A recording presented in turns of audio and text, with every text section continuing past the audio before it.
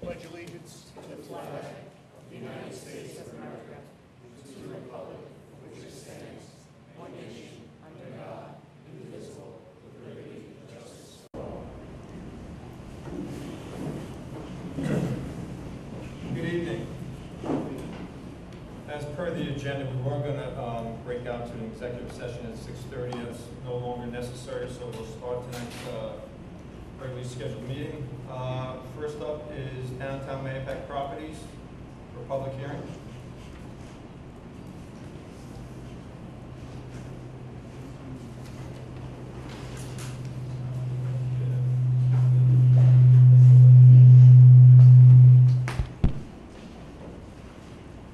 Mike? Yeah, this is on for public hearing. I have no comments at this time. Rich? So all of the engineering comments have been addressed. The applicant has met with me, the applicant's representative met with me. They know that they have to do a public performance bond.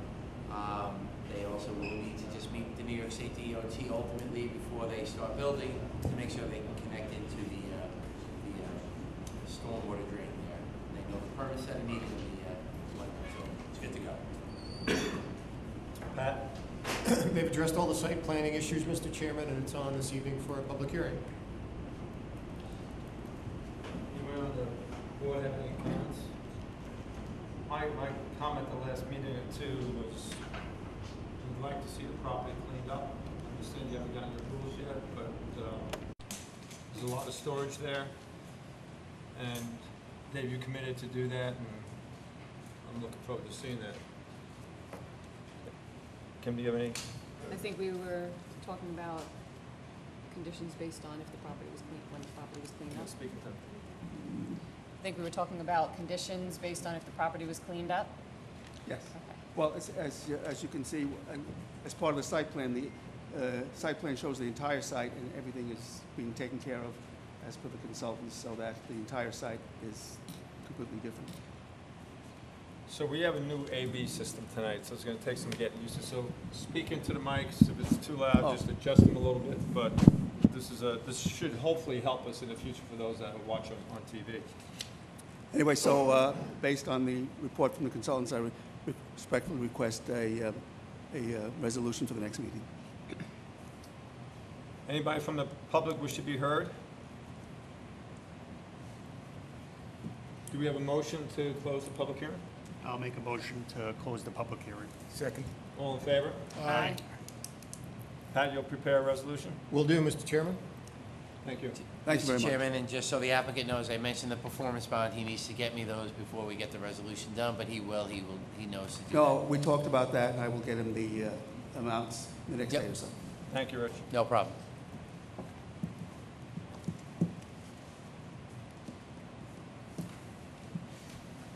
Hudson Valley Federal Credit Union, bond return. Yes. Mike? This is on for public hearing for the bond return. I have no comments. Everything's been done to the satisfaction. Rich? All comments have been addressed. Pat? No issues, Mr. Chairman. Anybody from the board? Anybody from the public like to be heard on this? Being there are no comments from the public, I'll make a motion to close the public hearing. Second. All in favor? Aye. Thank you. Thank you. Viscovich, South Lake Boulevard. Special site plan. It's a dock. Mike? There are 4 variances required from the Zoning Board of Appeals. That's what I believe he's here to get referral to the ZBA. And the wetland permits required, same as last time. Rich? So the application encompasses adding an existing deck, dock, and a shed and a porta potty to this site. Based on the drawing provided, initially the deck was shown off the applicant's property. The applicant has noted that the deck is beyond the applicant's property, but additional details should be provided as to what work is proposed and if any easements are needed for that. The drawing should provide a legend. That was a prior comment. Applicant noted that it had noted the comment, but no legend was provided. Site plan provided was still very confusing. It should be updated to provide existing and proposed site plans. Town of Carmel floodplain is required. Applicant has noted that. This should be referred to the Environmental Conservation Board. Applicant has already met with the ECB. The project is on Route 6 and is a state road and does not believe they need to apply to the New York State DOT. As there is a New York State DOT drainage easement and a pipe on the site, the applicant should confirm with the DOT that no approvals are required. There's a note on the drawing saying that electric is proposed. Details as to how the electric is being installed needs to be provided. In addition, any proposed lighting should be provided along with a lighting spill plan. Additional details should be provided regarding how the proposed features will be installed, the construction sequence. The applicant has noted that and has indicated that the information will be provided if the necessary variances are granted. These details are needed, I believe, before you go to zoning board. If a parking spot will be installed, location of erosion sediment control measures being used during construction. Again, applicant indicated that this information is needed and will provide if necessary variances are granted. And there should be information on fencing details. Comment was noted and will be provided if the necessary variances are granted. Pat? No further planning issues, Mr. Chairman. That the issues Rich raised have to be addressed. You can make the referral to the ECB at this point, and the next step would be a referral to the zoning board as well. Joel, would you like to respond to some of the comments? Yes. Rich mentioned the fact that some of the improvements are not on our property. The drawings have been revised, and an updated survey has been provided, which is on the other side of this board, which Rich has a copy of. There were encroachments from the neighbor with a dock, a deck, and a storage building. That's all been removed. The survey, which is dated July 19th, and which has, and the whole, all the consultants have, shows that there are no, anything beyond our property lines on the north or the south. With regard to the comments from the town engineer, we have some major variances that we need, and I felt that, and I think some of the consultants feel that we should go to the zoning board first instead of, you know, going to the, into the minute details. Variances are not granted. We've got no place, and it doesn't make any sense to spend all the time and money to do all those details if the variances are not granted. So I respectfully ask a referral to the zoning board. This first comment here, the deck is shown off the applicant's property. Well, I'd like him to show it. Here it is. It's not off my property, off the applicant's property. And Rich, you have that most recent drawing? Did Joel provide that, or? He provided those drawings, but he said the deck is beyond the applicant's property. So that means it's on his property. That's the way I read that. I read it the other way. Joel was saying it's read a different way, but the original drawing showed the deck on the property. He's correct. The original drawings from his first set of comments were off the property. All the encroachments have now been removed, and as you can see, this is the property line, this is the dock. There's nothing on this property, and there's nothing up on this property. So the answer is there are no encroachments on anyone else's property. And again, as Michael said, there is some, you know, major variances, and I would like to be able to see if the project can go ahead by going to the zoning board. What about the electric? What's proposed for electric? We're just talking about a light in the shed, that's all. We're not talking about, you know, floodlights and stuff like that. That's all that's involved. If I may, Mike, what were the variances required? Here, this is over here, lot frontage, lot depth, lot area. The dock projects more than 25 feet, and we need a one-car parking variance. 5 variances altogether. What's the fifth one? I only have 4. Lot frontage, lot depth, lot area, dock beyond 25 feet, and parking. The dock is 35 feet, or I must- definitely beyond 25 30, feet? it's like it's 32 30 feet, feet. yeah. Well, if I may, I mean, we're not going to fully vet this here, but, excuse me, at the moment, I'm just curious as to why the dock would need to be this big. Why can't it fit within the typical requirements? The deck, which is this over here, is less than 25 feet. The dock where the boats are going to be moored, this is going out another 20 feet, and actually, if you look at the dock on adjacent properties, it does not go beyond those. So this is over here, so the boat's going to come in here, and the boat's going to come in over here. I know, I understand that, Joel. I guess my question is this. There's apparently a need for a variance based on the fact that the deck, which include, the extension into the lake, including the deck and I guess the dock, if you want to separate those two things, right?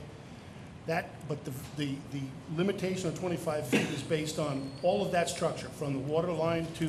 From the into high lake. water mark out, correct. Into in. Correct. We had this surveyor show, that was one of the comments from the previous meeting, to show the high water mark, which is this dashed line. No, Joel, I understand.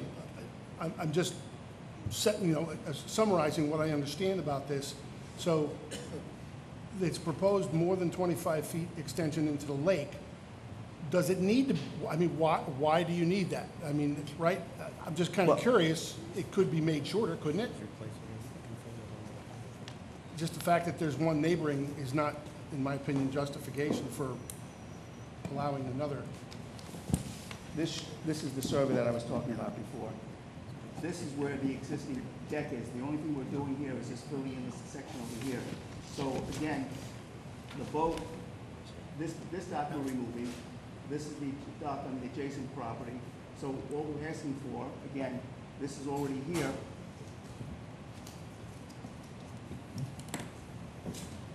Just requesting so that, you know, the boat, when it comes into the dock here, there'll be a place to get off and get onto the dock from the boat. Now, this is only 20 feet. So in other words, you can't, this is already existing, so we can't bring the boat That's into not, here. that's already existing? Again, look at the, what I just showed you there is this line over here. So it's already existing. There's a little piece in here where we're going to be adding, and then we're adding a dock coming out over here. That's it. But I guess your question is why can't you live within the 25 feet? That's not what's shown on that drawing. You're saying there's just a little area between, there's a cross-hatched area, there's an area there. Yeah, all of that is new dock, is it not? Over here. Right. It that new wood dock, just before you do that, that wood dock extends beyond the piece, if that north is up, there's a piece of a dock existing on the north end of the property, correct? Yeah. No, This is the north deck, end. the, But this, yes. yes, That's existing. okay. That's what's shown on the backside, and you were And the saying way- that you're only filling in between. Right. That's not the case. You're extending beyond the existing furthest deck and then adding a dock. You're talking about this area over here? No, look at, isn't the large yellow area there? Isn't that the white area on the reverse side?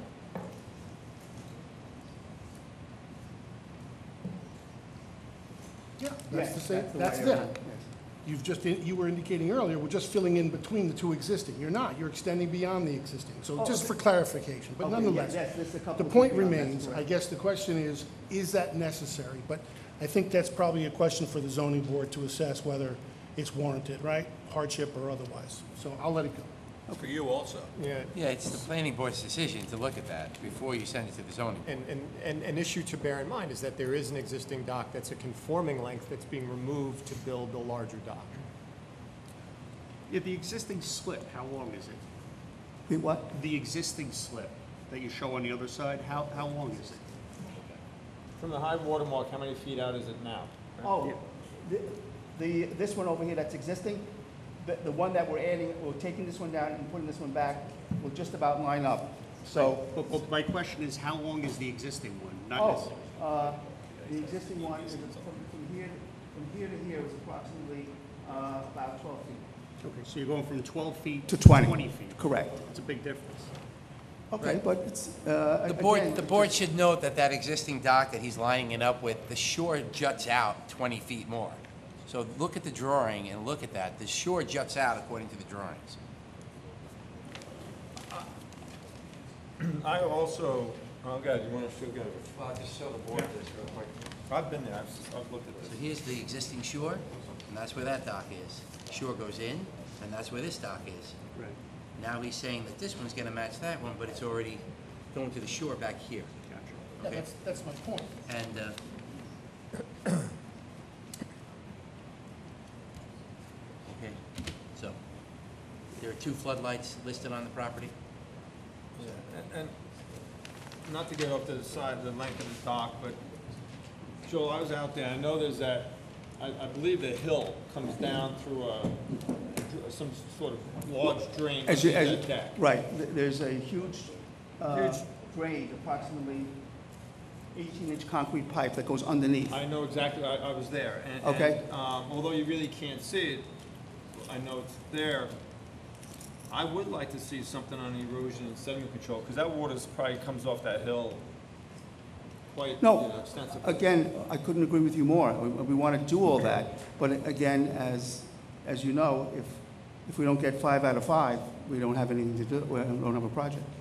And if the board feels that you want us to cut that back to, maybe to 15 feet, I don't think we'd have a problem with that. Joel, I just have a question. When Rich came over and he put the plans on it, I saw in there floodlight. Say what? I saw on the plans when Rich came over, it said floodlights. So, a moment ago you said the electric is, Well, the new electric is, the floodlights, yes. so there will be floodlights. Well, they're existing. They're existing? Existing floodlights, right? Floodlights are existing. The lights. Oh, okay, they're not electric, they're solar. Lights. All right. So it goes back to my original comment that there should be an existing plan provided to the board Right. showing all the common features that are there now, Yeah. then a proposed plan so that the board can see this. It's a comment that I've made twice now, so. Yeah, That plan is a it's little. it's agree tough to with see a lot of- all this. Yeah. There's a lot of open items here. Yeah. I think you need to work with Rich and Mike and the team and clarify several of these items here. Yeah, I'm sorry, but I'm just gonna restate my question. We have codes, limitations on extensions and so forth, and, I mean, generally, the rule is, right, you have to demonstrate it creates some sort of hardship and so forth, and that it's warranted and so forth. I mean, at some point, we've got to draw a line. If someone, if this is, we're doing this because we want, the applicant just wants to have more deck space and wants it to be a nice venue, and I get that, okay? But just wanting something, even though it's not within the code limitations, that doesn't justify an automatic approval or anything, right? And I understand And I know that. you got to get some zoning change. This may, as you say, it probably won't pass muster, but we've got to send something to the zoning board, right? Well, And if we send it to them, it suggests that we are okay with what's proposed. Right. I'm not entirely sure I am. I don't believe you can just send it with no comment. You don't have to say do for it or against it. That's, we have too We many refer it to the zoning board, right? That's refer right. it to the zoning board. You can We do have- it with a negative, a You- positive, or not. You can convey whatever message you want to convey to the zoning board.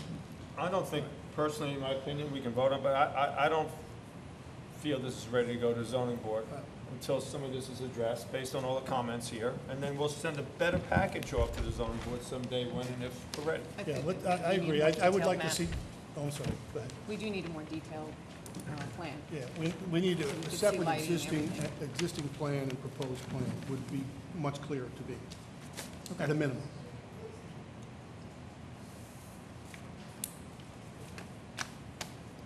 thank you. Okay. Thank you.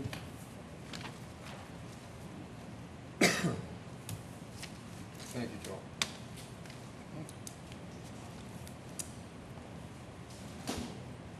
Taco Bell amended site plan.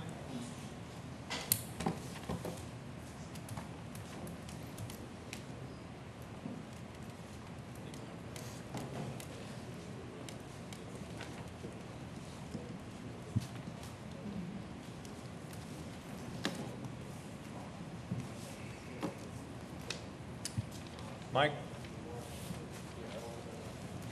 Provide a detail of all signage. The large accent wall, as you can see on the bottom drawing in the left, is a sign by definition. I need a detail of that as well. I only see a response to Rich Franzetti's comments in your written reply. Don't know why there was no written response to my comments, so. Okay. Rich? The board may recall this is the reoccupation of the former Friendly's Restaurant located at 1081 Stoneley. to support Taco Bell in half the building and a second restaurant use. In the other half, no change to the building footprint is being proposed, and the existing parking lot will be reused. Primary changes involve installation of a drive-through window, traffic lane for Taco Bell, and some reconfiguration of the existing parking lot. Property is located in Carmel Sewer District and Carmel Water District 2. The engineering department offered comments regarding to the referral to the ECB and Carmel Fire Department and permits from the ECB. They have acknowledged those comments. They've met with the ECB and have received a permit, permit number 951, which expires in June of 2020. The applicant will work with this department to determine if a requirement is needed as the wetland delineation validation from the New York State DEC is still in process, if they need anything from the DEC. There was a question about the grease trapping. The applicant has acknowledged the comment and will provide that information. And the applicant is aware that if a public improvements, performance bond, and engineering fee must be established for the work.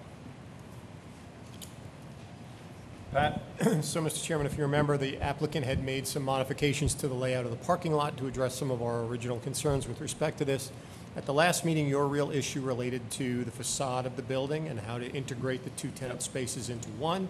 The applicant has been working with our architectural consultant, Mr. Malusis, here this evening to help further that conversation. So really, I think that was the primary issue last time they were before you. Good evening, Mr. Chairman, members of the board. My name is Paul Dumont. I'm a senior designer with JMC. We are the civil engineers on the project. With me tonight are Raghav and Samir Patel, the applicants, their legal counsel, Darius Shafazada of Harris Beach, and my associate, Ross Richardson, who's also been working on the project. So as Pat stated, since we were last before you, we have not had an opportunity to coordinate the building's architecture with WMW, your board's architectural consultant. We had a sit-down meeting, and we've had multiple conversations back and forth. And the design has gone through several iterations, and we're very pleased with what we're presenting you tonight. We've put a lot of thought into the building's architecture, and we made some significant changes to the plans. And really, what we're trying to do, as you had directed us to, is provide consistency and continuity throughout the building, in addition to trying to evoke the character your board was looking for in the Route 6 corridor.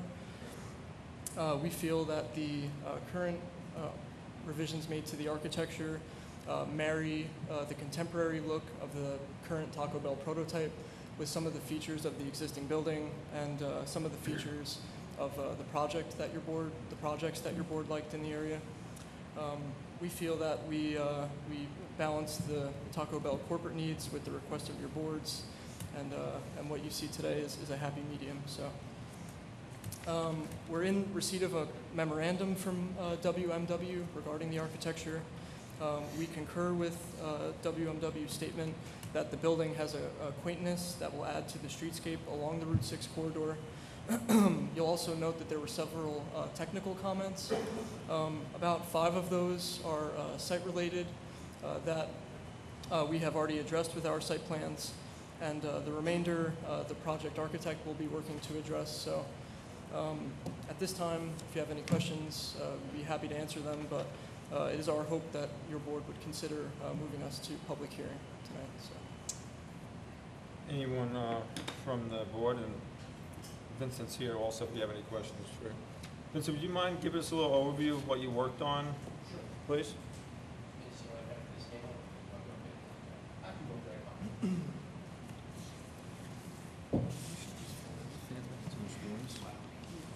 So, you know, the building that was first presented was a very contemporary-looking building, and the idea was to try to get this to be a little bit more in what the board is looking for in that somewhat New England style. It's difficult to do with the corporate look of a Taco Bell.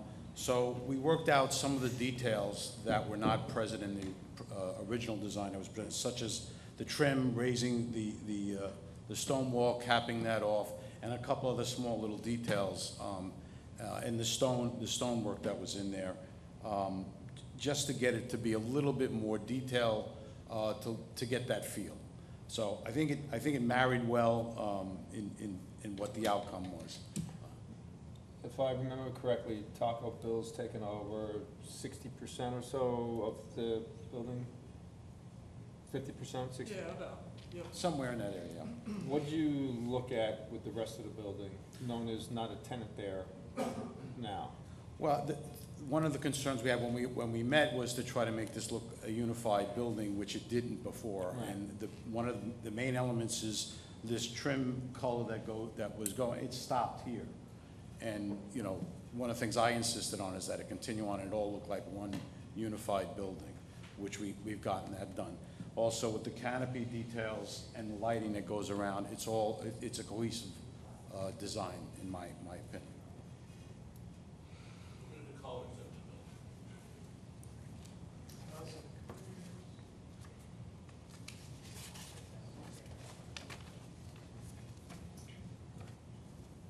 We have this board here just detailing some examples of the finish for you. So on the trim, we have a gray color for the banding. We lightened up that purple tone a little bit to Sherman-Williams color clematis. And then the rest of the building, the ephes finish will have a lighter, I guess, gray or off-white color. The existing brick on the building is going to be painted this darker gray color, gauntlet gray, and the tower is getting a stone finish, as you see there. But it's all like charcoals?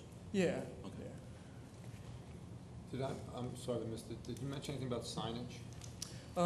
I did not. So with regard to signage, the project architect is working on developing that. We didn't want to have them go too far without your general blessing on the architecture and the direction that we're going. So if you guys are comfortable with this, we'll be prepared to submit a signage package. Questions from the...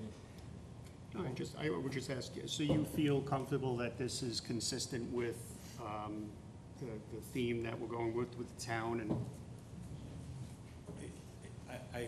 After going through with them, I think this is with the corporate look that Taco Bell has, I think this is as far as we'll get with it, unless there's, you know, you're starting out with the building that exists today, Friendly's, is a more New England type building than this. Yeah. All right, and that was my first question, can we just stay with the Friendly's, and that was rejected. And working with corporate firms, I know that this is difficult for them to get some of the details we've even asked for now. So I think what we have here is as a design is as close as we can get to it. I also just want to, I would like to see samples of this, not just paper pictures of it. Right, that was going to be my next question. Have you Because seen this? you know, when we do this on the computer, it looks great, but Yeah. sometimes the touch and feel of things are better. So will you be able to get our architect samples? So Yes, we can look at yep. Yeah, we were working to try to get samples for tonight's meeting. A lot of that stuff is in the mail, so we will, Vinny, provide samples to you and I guess just to your office, or? I think they would be good to have for the public hearing. Okay. when that time Okay, comes so we'll be also. prepared to bring a sample board for the public hearing. And Paul, could you also describe the accent wall by the drive-through? Yes, please.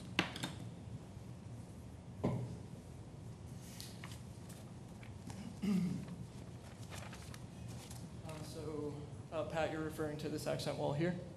We can't yet. That's the one. Okay, so that accent wall is part of the Taco Bell prototype. It's along the side of the building that faces away from the street side. It's on the drive-through side, and it's basically just a mural that's applied to the building. It's just like a graphic that shows some Taco Bell sauces. So. Is that optional? Yeah, it's a sign. The reason I say, you'll need variances for more than one sign. Yeah. And it looks like you're gonna have that one, and is there a call-in for the takeout also? A menu board, Menu something board, like yes, yes. that? Does that have Taco Bell written all over it also? We'll take a look at that. I don't think it's branded like that, so. 'Cause you may not get that variance, and I'm sorry, I didn't mean to interrupt you. No, it's. That's a understood. variance, because that's a sign. Okay, Okay. understood. From the looks of it, it's a complete departure, obviously, from what's there. Is the intent to refit any of the existing structure, or is this a total tear down? Just with regard to the facade, I mean, obviously, so the existing roof is going to be taken down, but most of, the brick that you see outlined on the plans, that's existing brick, that's going Oh, to it be is? painted, yes. Okay. And the rest of it is a But new the window facade. structure is completely different and Right, so forth? right. Okay. And part of what we tried to do with the window trim too is give it a little character there as well. So, and you said the brick is going to be, the existing brick will be surfaced and then painted gray? Right. Now, just out of curiosity, I know we've asked you, and you guys really said you don't know, but often you see Taco Bell's married with another business. Right. Do you have any indication as to who the other tenant might be? Not at this time, but there are no plans to have like a KFC sister store or anything like that. So Or you have a KFC? that's a separate. I believe that's a separate franchise, right? So I don't know, but I know that when I see KFCs, often I see them with, Right, you know, right. another business, so. But, yeah, regardless of who the tenant may be, that's not gonna change the look proposed here. I mean, it's just gonna be whatever that tenant sign is gonna say, whoever Yep, it's gonna be. correct. Yeah. Unless they choose to come back to the board. Well, yeah, they would have to at that point, right.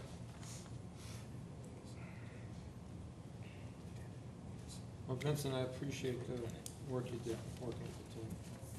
Any other questions? I guess I just have one more. Vincent, considering the McDonald's right across the street, I mean, proximity-wise, how do you think this is gonna mesh with the already existing McDonald's? They're totally different brandings and looks, so it doesn't, it's separate and distinct from it. So- And we have the McDonald's and we have the gas The station. brand-new gas station, yeah. I do just want to note too, the finish, the stone finish that's going to be on the tower here is somewhat similar to, somewhat similar to what the McDonald's has and what the Cocoa Farms will have. Cocoa Farm. It's not the exact same stone, obviously, but So, yeah, the brick that's existing that you're gonna be saving, would that be the proposed material if Taco Bell was building this from the ground up? I'm not entirely sure. I don't believe so. Okay. This is, we have a little bit of flexibility that, given that this is an existing building. Yeah, I guess, I'm just kind of getting to, which everyone is probably also understanding here, is this, I understand the branding, and you want to stand out, you want to be unique, because you want to be noticed. And at the same time, we don't want to have 75 different-looking buildings, which we pretty much already have.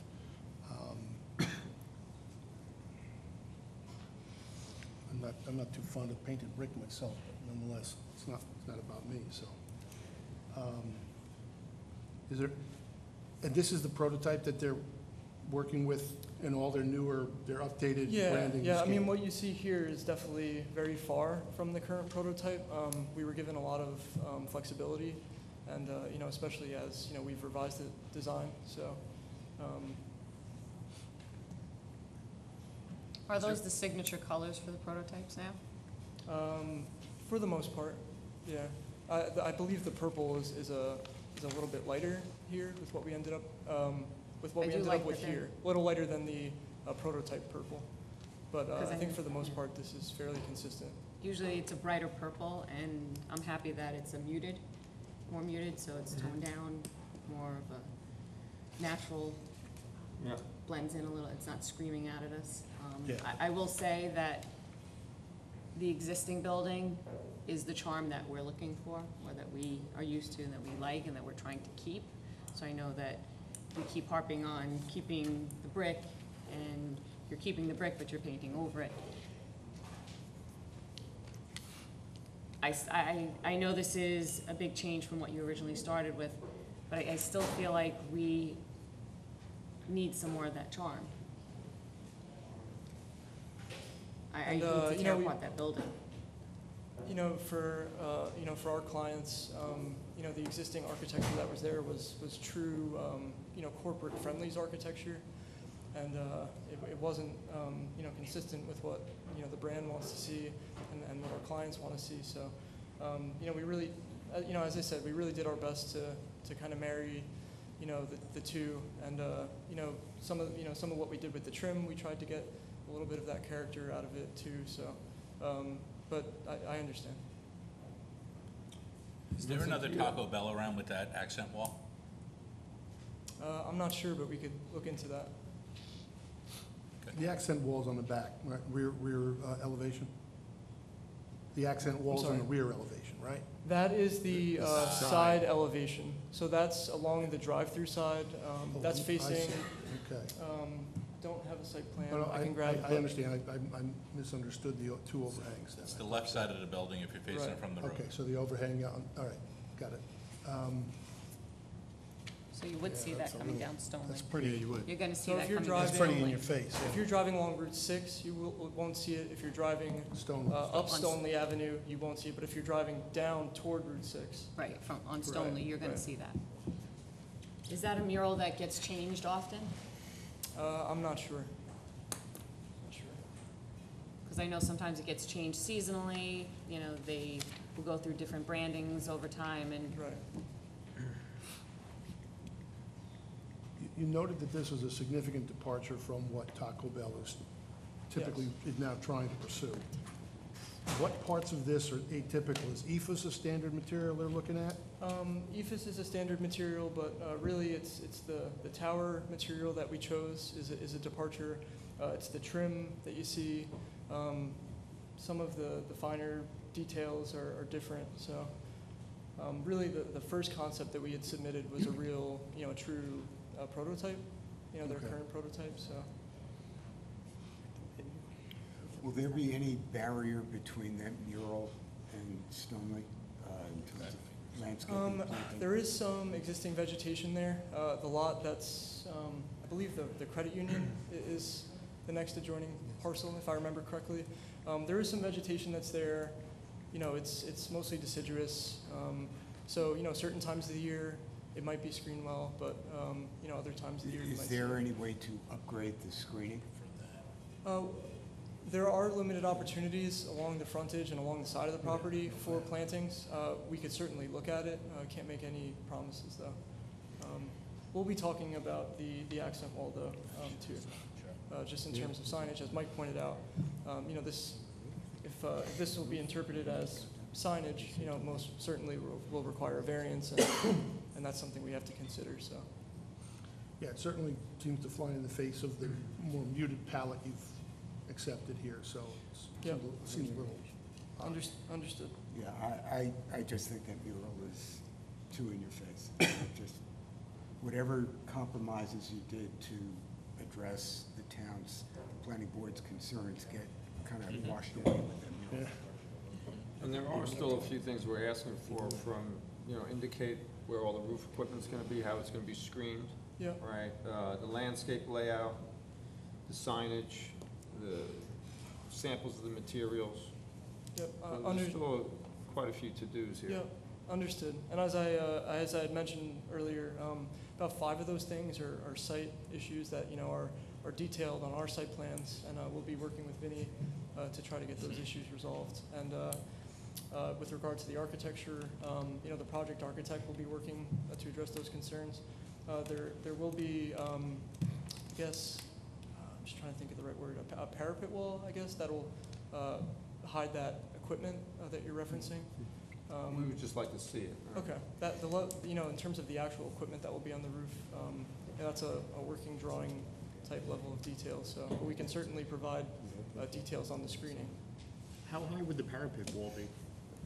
I'm not entirely sure, but we can have the architect clarify in their next Because I round know of once drawings. before, it may have been even in McDonald's, we had to actually have the fire department, once there was a parapet wall, they had to run it by the fire chief to make sure that they would be able to access the roof. I don't remember the exact circumstances, but Okay. we'll have to Yeah. look into that. May have to do the drop distance over the top of the parapet to the surface, but, okay. Quite a few things. What's thought here? I think they need to work with our consultants and to get the issues, whittled down a bit. Especially as Vincent was saying, we want to look at the finishes. That's an important thing, at least to this board. We've always taken a proactive approach with that, so I wouldn't feel comfortable moving it on until we get these other issues resolved. Understood. Just from our perspective, a lot of what Vinny's outlining are things that are, very easily addressed by our team. We feel confident that we can, turn these things around and address them fairly quickly. So, I understand your concerns, but If we can get you on the August 14th agenda, that's the next meeting, August 14th. It's 2 weeks, I know you're anxious, but I tend to agree that we've got some due diligence to do here. Yeah, I don't We want don't- to rush into this. Sorry. We don't even know if they need variances yet. We don't have their sign package or anything, Yeah, so. I just, from the dialogue, I'm tending to agree with Ray and Kim. But we're eager as well. I mean, anytime new business wants to move in, it's a great thing, and we're eager. And we do meet every 2 weeks, so it's not gonna take that long. You can work with the consultants and you'll be back in 2 weeks, Let's do that. Okay. Understood. Thank you. Thank you for your time. Vincent, thanks for your help on Thank this, you. you were a big help. Thank you.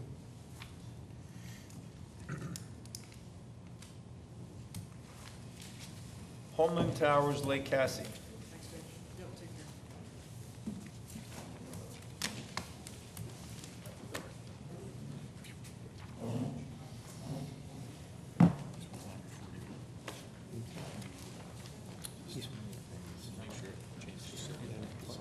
I think the signage maximum is to be clarified, because that top of the down. Locations is in the middle. We have a lot of illumination on the bombs, more illumination on that. McDonald's came out fine, Cocoa Farms came out fine. It's come out fine. We just, we can't rush. Good evening, Mr. Chairman and members of the board. Robert Cordioso with the law firm of Snyder & Snyder on behalf of Homeland Towers and New York SMSA Limited Partnership doing business as Verizon Wireless.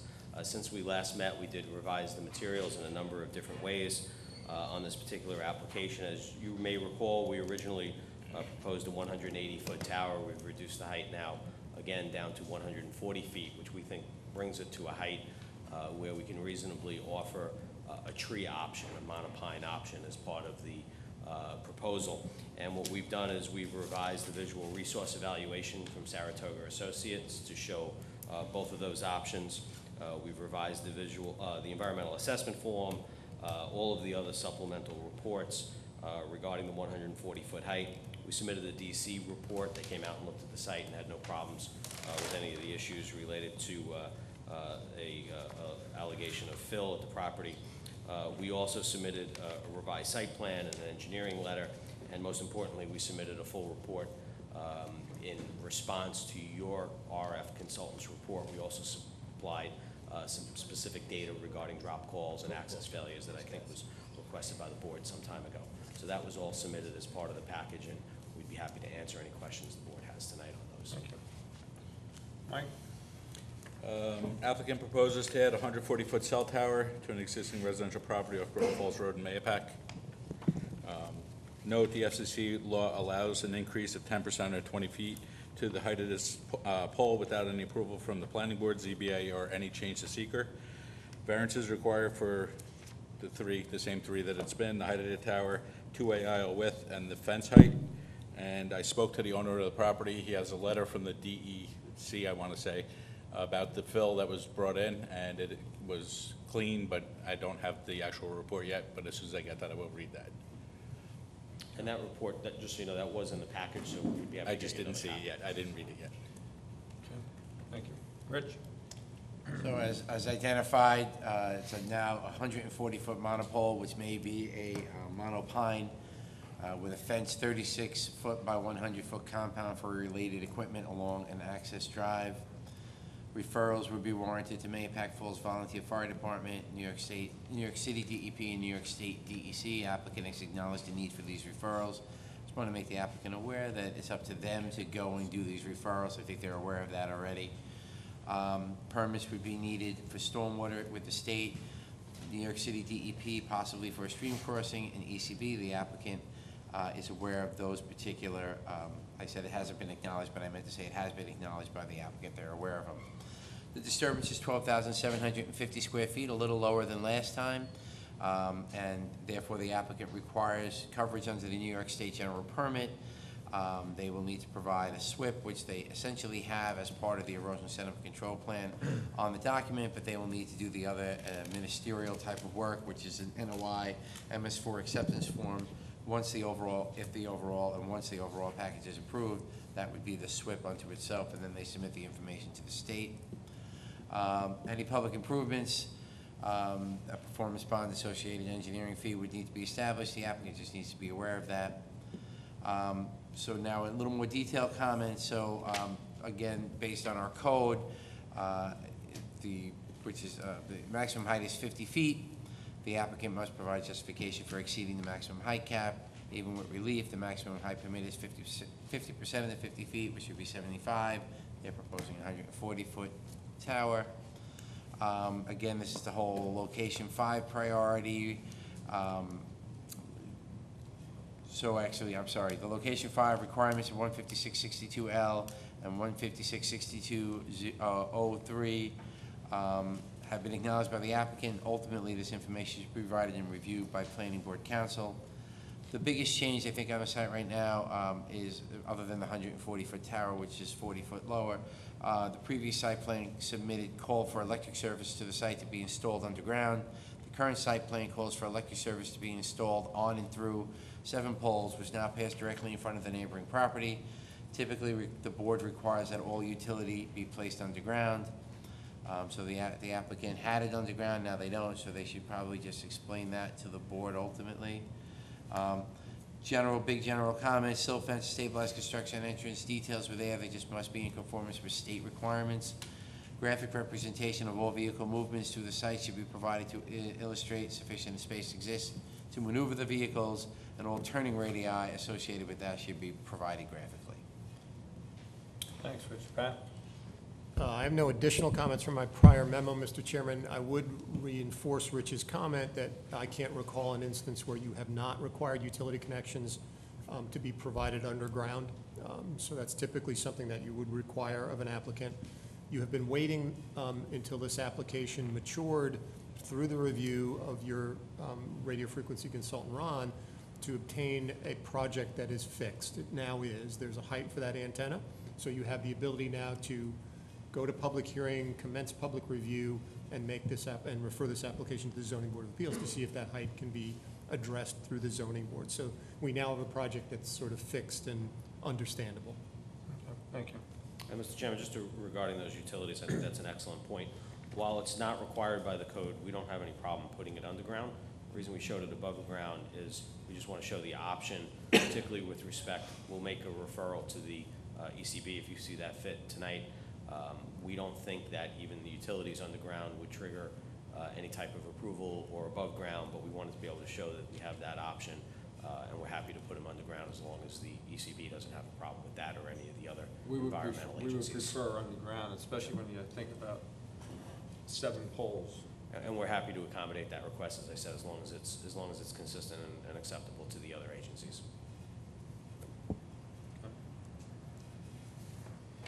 So where's the differentiator, where's the decision between a monopole, if you will, and the tree pole? Where does that come into play? Is it just solely aesthetics, or is it a certain height that you feel one works better than the other?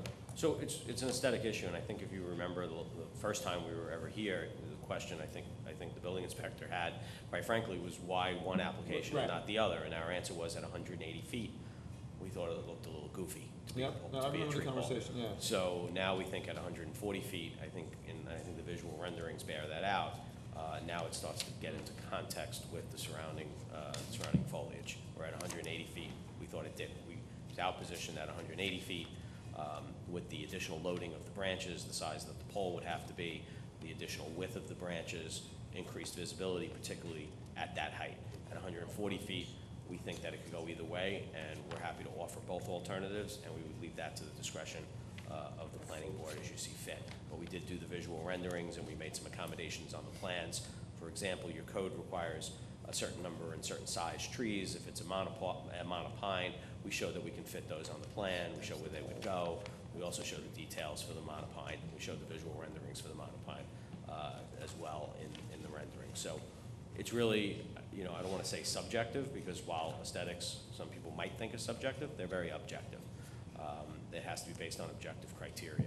But we think either the monopole or the monopine is an application that we're comfortable with in this case at this height. Would the tree limbs that go on the monopine, would they be visible as tree limbs from all viewpoints?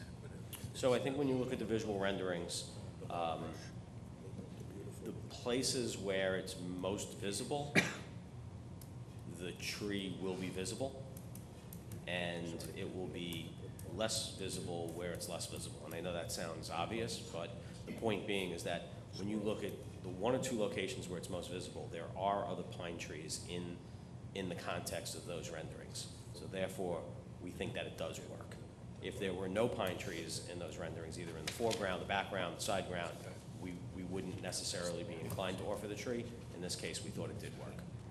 I'm thinking of it, and please educate me if I've got it wrong, I'm thinking of it as somebody viewing the tree from the side that doesn't have the tree limb dressings on it. It'll have the tree limbs around 360 degrees.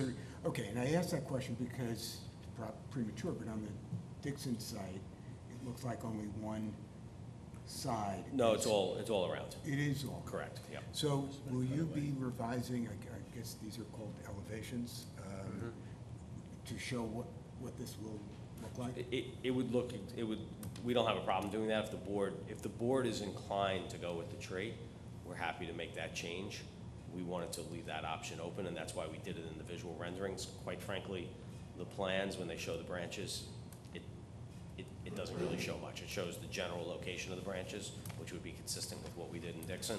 But we're happy to make the change in the plans if we find I'm that just necessary. concerned about setting a record that what we're eventually going to prove if we go for the trees. Totally is that understood. was in the record. And maybe that gets flushed out a little bit at the public hearing when we hear input from the public as to what they would prefer.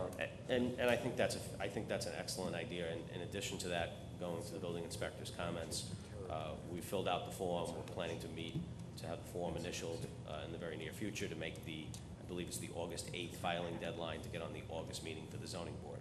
So while the zoning board is performing a variance review, this board is the lead agency under seeker.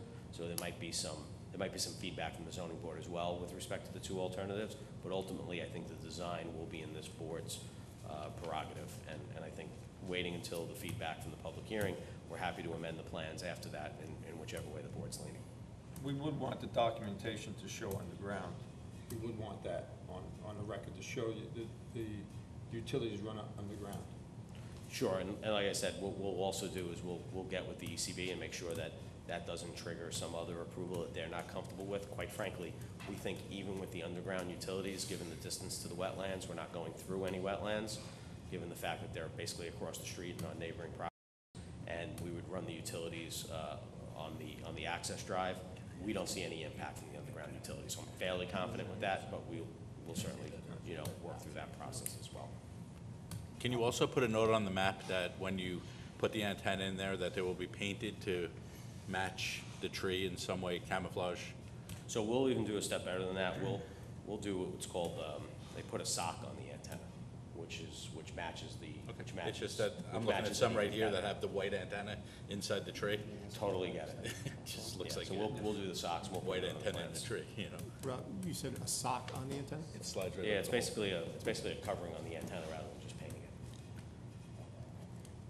Can you speak to the circumstances upon which the tower would be extended? It's a good point. So, I'm sorry, yeah, it the is a question little- was circumstances under which the tower might be extended. So what we put in the documentation from our expert is that we believe at this height, there's space for Verizon Wireless and at least one other carrier below. We'll also design the tower to be able to accommodate other carriers below, but we'll also accommodate and design the tower to be extended if necessary. And what the FCC has regulations on is called an eligible facilities request. And there's actually 6 criteria. So the tower couldn't just be extended without any approvals. It would still require approval from the town by whatever process the town has for that, but it has to meet 6 criteria.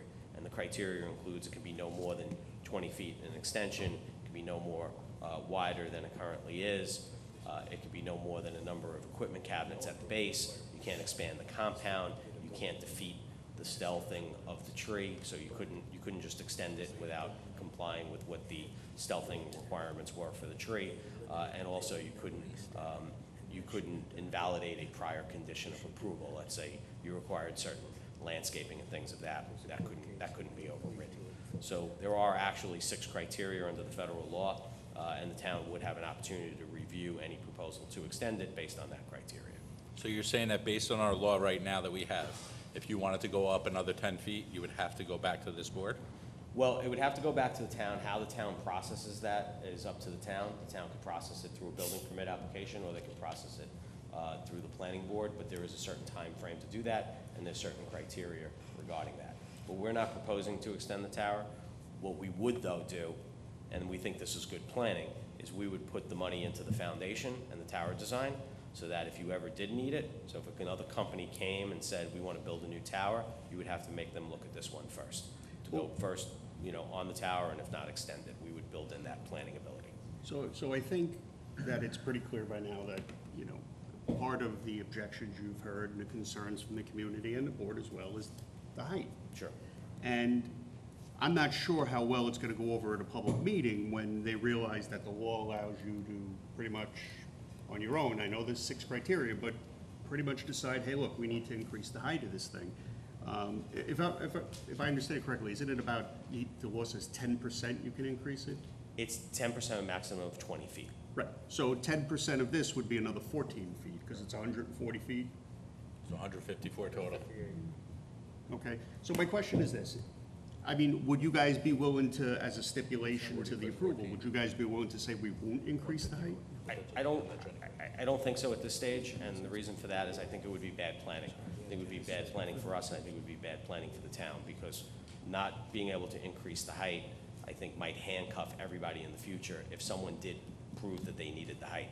We'll still build the tower to be able to support co-locators below the Verizon antennas. We believe at least one, and maybe more, might be able to go below. At least one, we believe.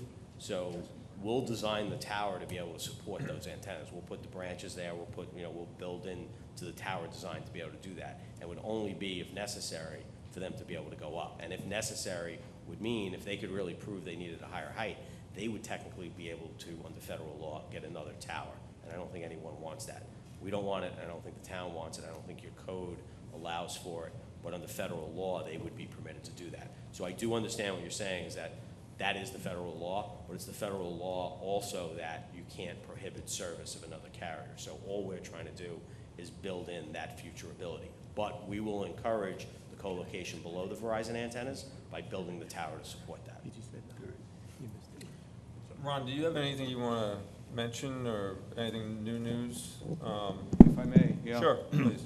Introduce yourself too, please. Hello, members of the board. My name is Ronald Grafe. I'm a licensed professional engineer in New York State, and you've retained me to review the radio frequency application associated with the monopole or monopine. I've gone, there were 2 reports that I've submitted to you on this, and the first one, it was obvious that the original height was significantly overreached. And then they submitted more information that I reviewed on the July 26th, the most recent one.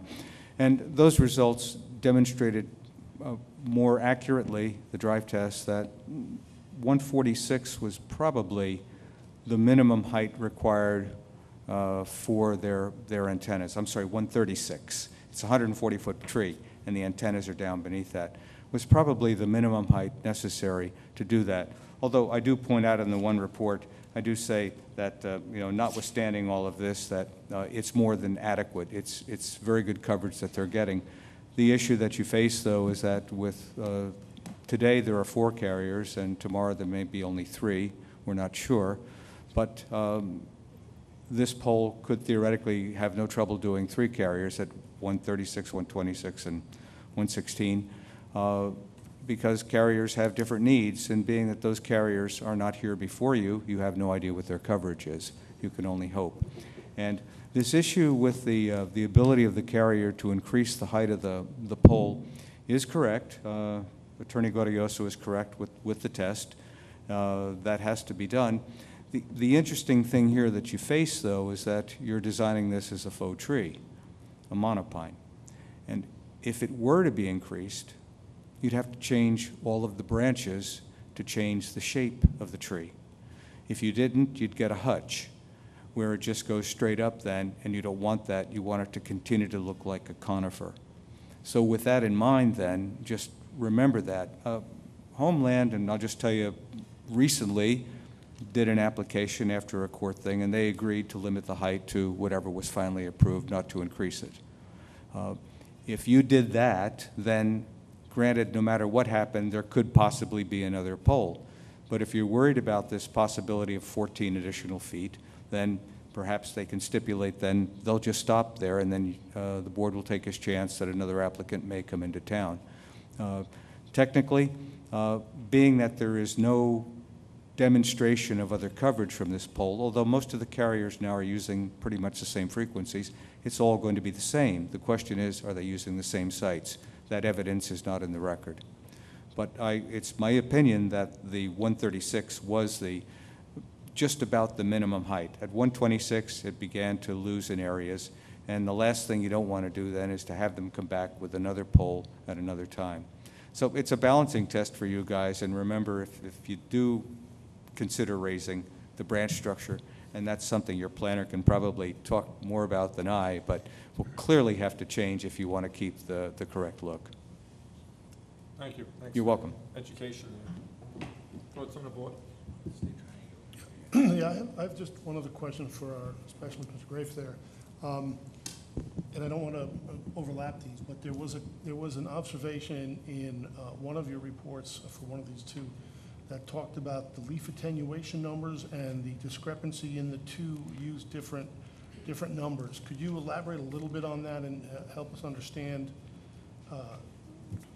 that? Thank you. An interesting situation, dueling in engineers or people who put these applications together. When drive tests are made in the winter, when there are no leaves on trees, the attenuation of the signal is only free space attenuation. Nothing is getting in the way between the transmitting antenna and the receiving antenna. When drive tests are made in the spring, summer, because of the leaves, and typically we're talking about deciduous leaves, we're not talking about coniferous leaves, the ones that are maples and oaks that are fat and juicy. Those leaves tend to attenuate the signal. And she had done this quoting a very famous ancient report about what leaf attenuation because of scattering is. And she came up with this 8 dB number. And then she said, well, but in some places it was higher, in some places it was lower. And I pointed out in my report, well, if that's the case, then why didn't you show us that so we could look at the standard deviation and see what the attenuation really was? My professional opinion in countless applications, and the record is clear on this, just follow them, is 6 decibels, 6 dB, I believe is sufficient for leaf attenuation. The 2 dB, what she did then, she made the coverage basically shrink by just a touch, but typically it shrinks on the outer edge, not on the inner edge. It shrinks where the signal is weak. So by cranking in that additional 2 dB, she then made the coverage look just a little bit smaller. Not significantly, but it did, and that's where the little argument was. And then it was hilarious because then in the next application that's before your board, which is the Dixon Avenue, she says, well, because we measured it at this time of year, it's only going to be 5 dB. And I said, gee, that's too bad she didn't agree with me last time. Had she used 5 dB, the coverage would have been a lot better. And then I pointed out, yeah, I would have settled for 6, though. It really is a matter then of significant figures, how close you want to examine these things, how precise. And you will note in my report, I say these drive tests are nearly the gold standard. They are not the gold standard. what the gold standard is when you build it and operate it, if it works with people with their phones, that's when it works. So when you do these things, they tend to be a little more conservative to allow for people that keep their phones on the seat or on the floor in a pocket as opposed to on the dashboard. And that's something that you can expect. But from your point of view of a board, you're saying, we'd like it a little shorter. I can appreciate that. So it's a matter of significant figures and what matters to you and your planner with respect to, is it better to have 2 poles or 1 pole if the 1 pole is just a little taller than you really would like it? Would this system work for Verizon at 126 feet? Probably. The evidence was that it didn't look terrible. It wasn't perfect, but it didn't look terrible. But where it falls apart then is with 3 other carriers. Now, if there are only 2 more carriers after the Sprint T-Mobile merger, if that happens, and then, well, maybe Dish will be a carrier. Well, you know, I don't think your board will be the same board by the time that happens that they're building sites in Carmel. So let's just concern ourselves with Verizon, AT&T, and the Sprint T-Mobile if that happens. So there's 3 carriers. So 136, 126, 116. It works. It works. 126, 116, 106? Time will tell. Now, there's the case then when you clearly say, okay, we'll give you another 10 feet you can add onto this to stick it up. But as an engineer and looking at this with the precision associated with everything, I can only say it's my professional opinion to draw a line in the sand and say this is as high as it can go. It's a little bit subjective, believe it or not, because of the vagaries of radio frequency propagation. But I'm delighted that you noticed that, because I always try to add, when I disagree with someone, I make sure that they know that I disagree, and then I'll remember it next time that I've disagreed with them. So when you see that next report, you'll see that little, Yes. little tussle, okay? So, if I may follow up, so just for my general clarification here, the attenuation due to leaf cover, the reason there was a difference is that they added additional attenuation to account for the leaves that hadn't yet come out, right? Sure. So the reason there are 2 different numbers is because they took those assessments at different times of year. Is that accurate? Oh, you mean between the 2 reports? Yeah. Well, in the second report, she says, well, we made our measurements in April. Okay. Now, to me, the difference between April and whenever the other, and July, are pretty slim. The oaks and the maples come out pretty quickly up here, especially if it's rained a lot. So that really was, you know what, to me, that was why she did that. It was just, once again, but in that case, then, actually it worked for the board because she put in less attenuation. The signal looked a little bit better. Better, right. Yeah, so that's what, now, had she done it the other way, then I would have been right on it and say, no, we're not going to do that. We're going to have one consistent leaf attenuation. And in this area, where these sites are, I mean, if you look, they're pretty significantly covered with trees. Okay, and I don't want to beat it to death. Sure. So one follow-up question. Well, the significance of this then, as you earlier stated, was the size of the coverage area, right? Correct. Is there any impact, because this, from what I understand from the reports, the requirement here is they've justified the coverage, not capacity. And so this is purely a coverage issue.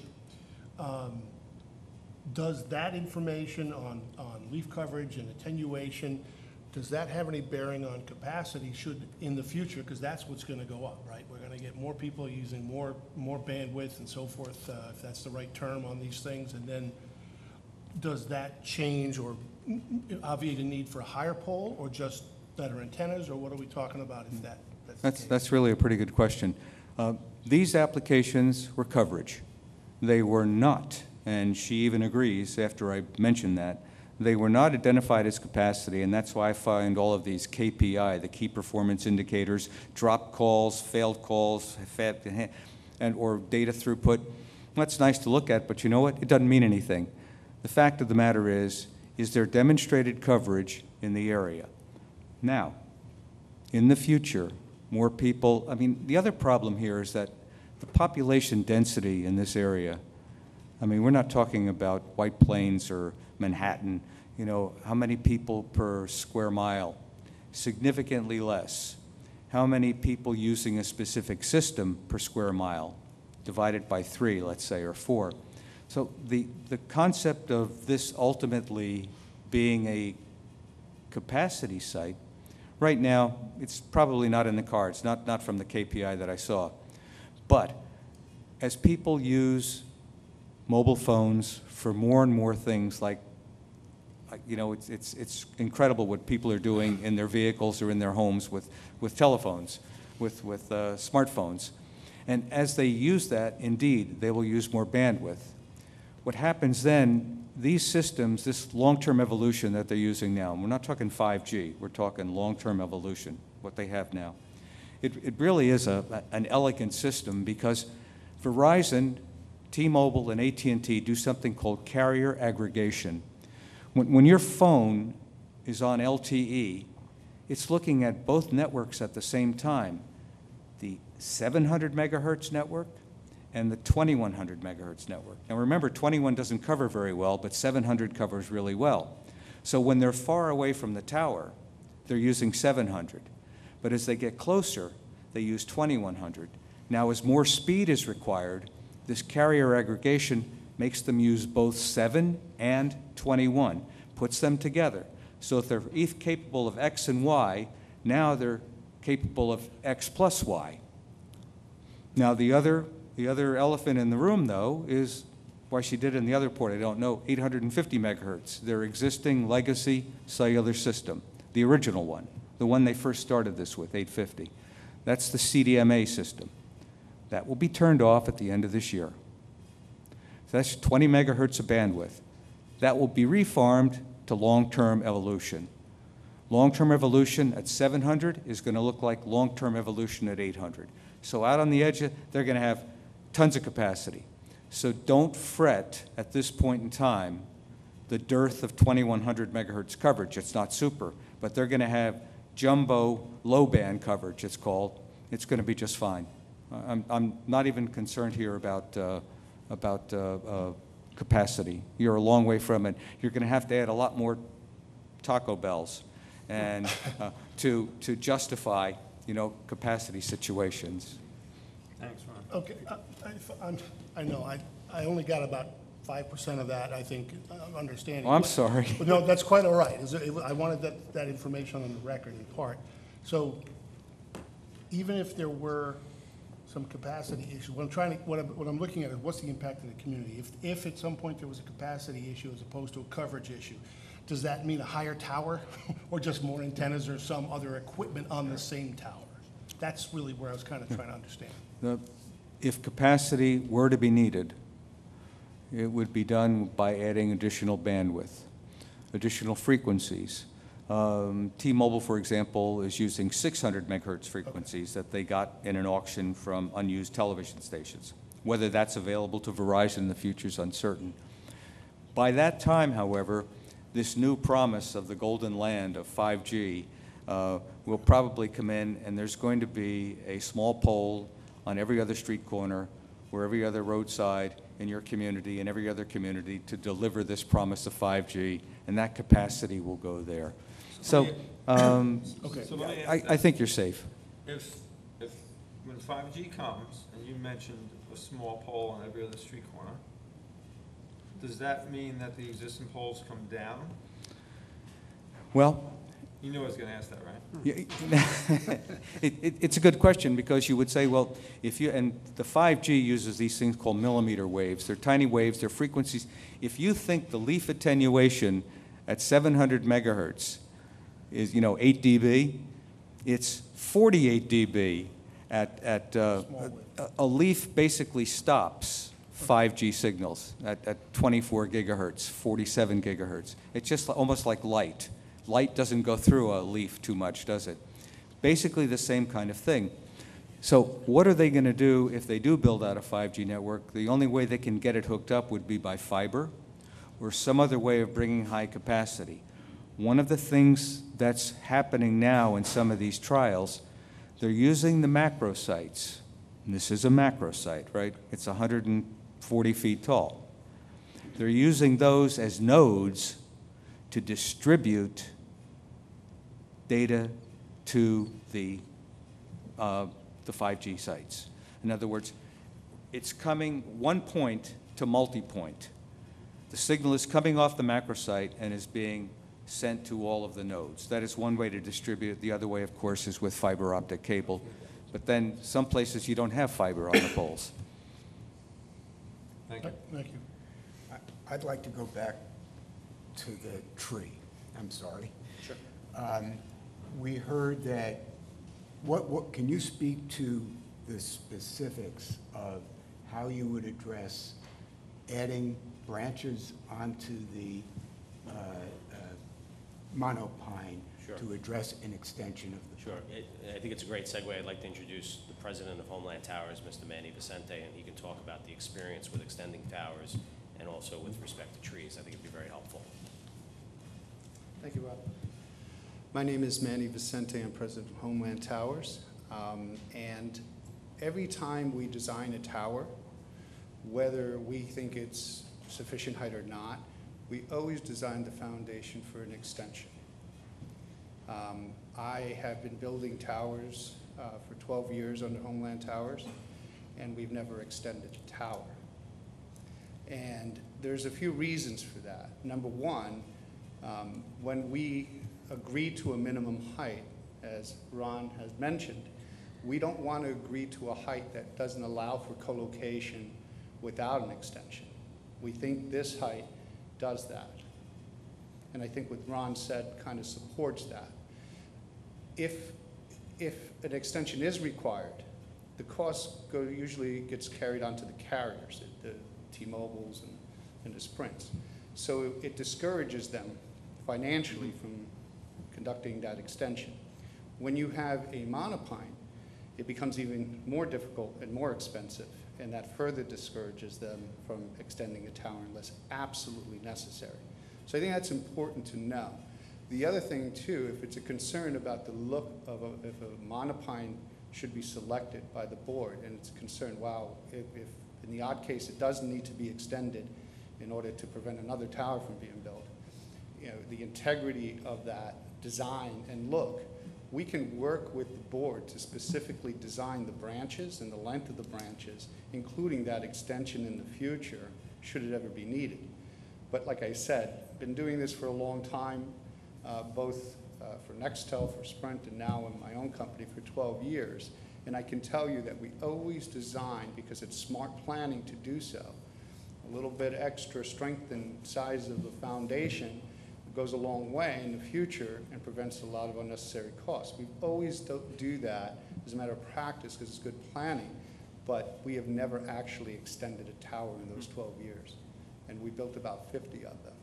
So I just want to make sure that it's not something that anyone does easily, either financially or from a design perspective.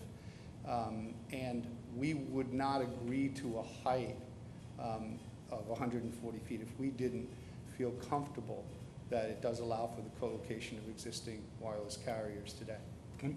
Just to drill down a little bit, if I heard you correctly, I get the point about the foundation. Right. I'm talking about the look of the tree right now. Right.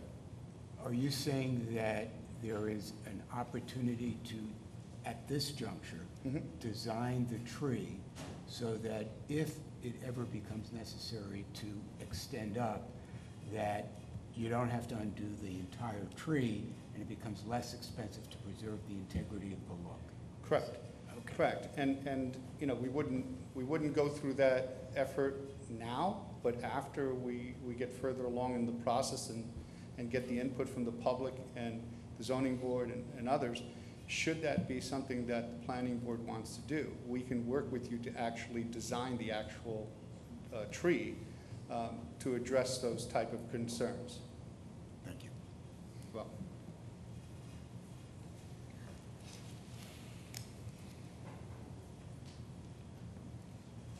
Anybody else on the board?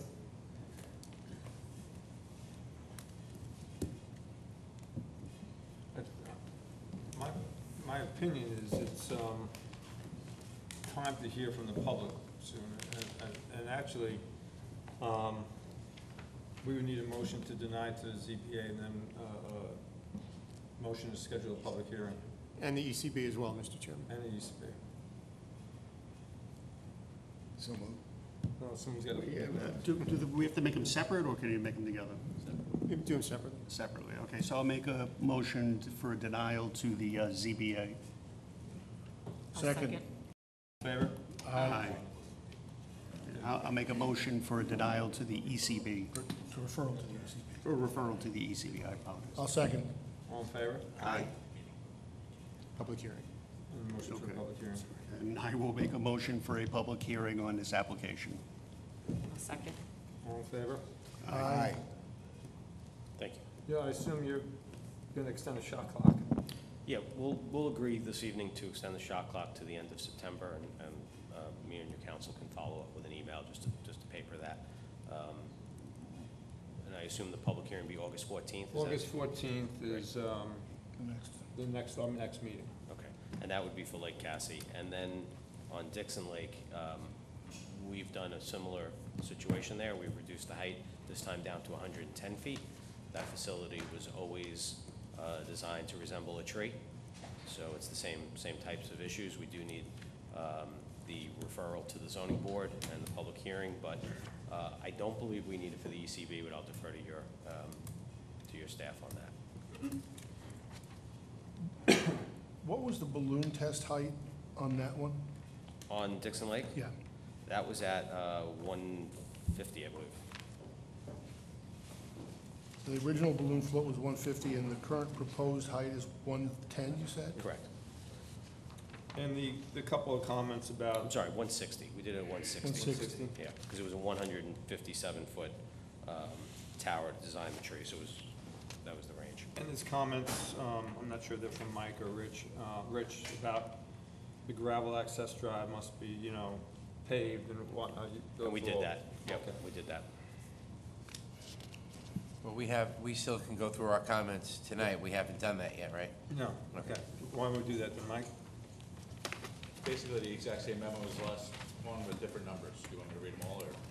You can, Same thing on the FCC law. It allows the increase of 10% or 20 feet. Variances are required for the height of the tower. 75 feet's allowed, 110 proposed, 35-foot variance is required. Two-way aisle width, 24 is required. They have 12, same thing as the other property. And 6-foot high maximum fence height. They have 8 feet proposed. They need a variance for the additional 2 feet. I should have asked this before, and I failed to.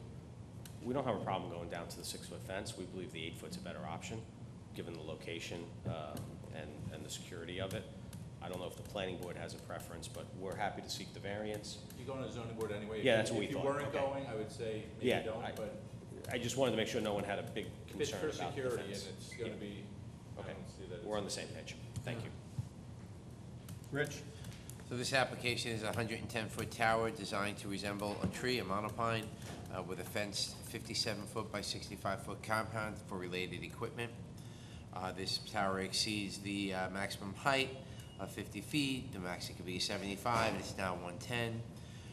Requirements set forth in 156-62-03 have not been provided. The priority site 5 should be explained why a higher priority was not selected. You mentioned the gravel driveway, Mr. Chairman. The applicant has noted the comment and is paving the driveway for about 150 feet, which is the area where it exceeds the slopes.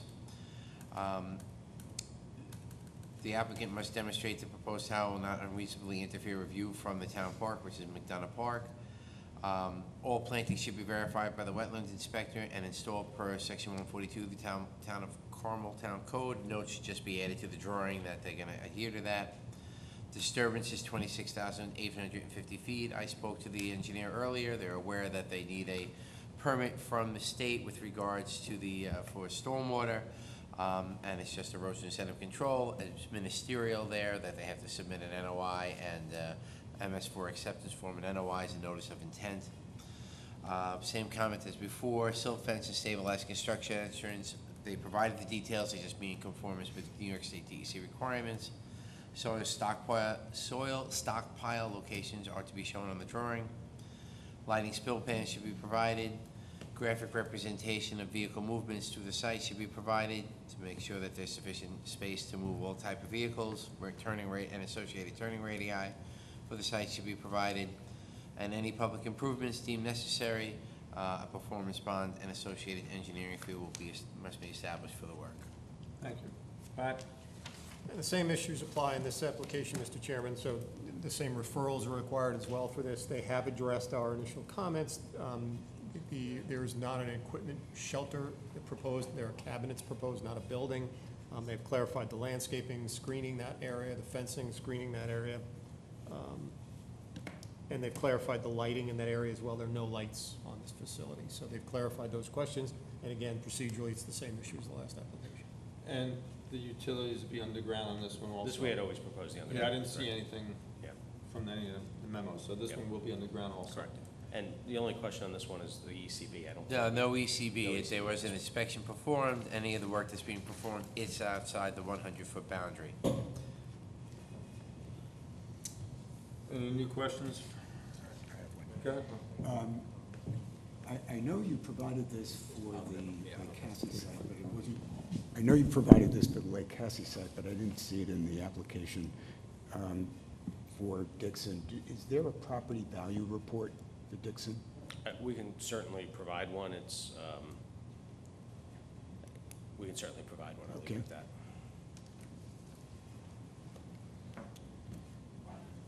Ron? I just make one comment. It's in my report. If you send this to the comment isn't, but the notation is, if you send this to a public hearing, typically public hearings have gone to, they bring in someone, they have the map showing the coverage or whatever, so the audience understands how this was done, where the coverage is or is not. I'm not sure that's going to happen. But the only thing that the discrepancies I noted in my report with respect to the table of contents with the exhibits, didn't agree with the exhibits. Did you read that? Maybe you missed that. I might have missed that. Okay, That one might have yeah. gotten past me. And the exhibits themselves are not, on the copy that I had, the PDF, are not Yeah, identified. that I noticed. I didn't, They're not identified, and she calls out, she says like Exhibit H, 700 megahertz. Well, We'll Exhibit double check H is 2100 megahertz. So it may be confusing to an audience, I don't know, but I think you would like the record to be exact. Sure. Thank you.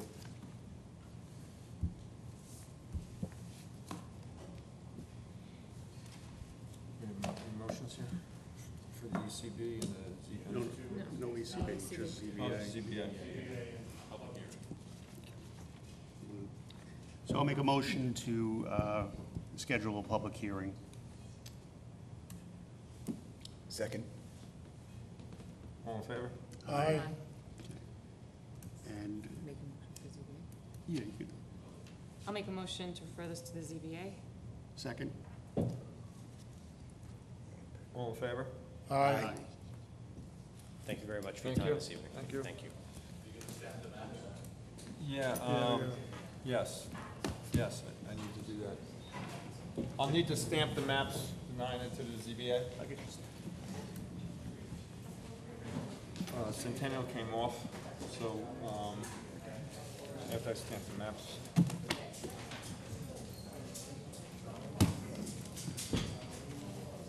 Thank you.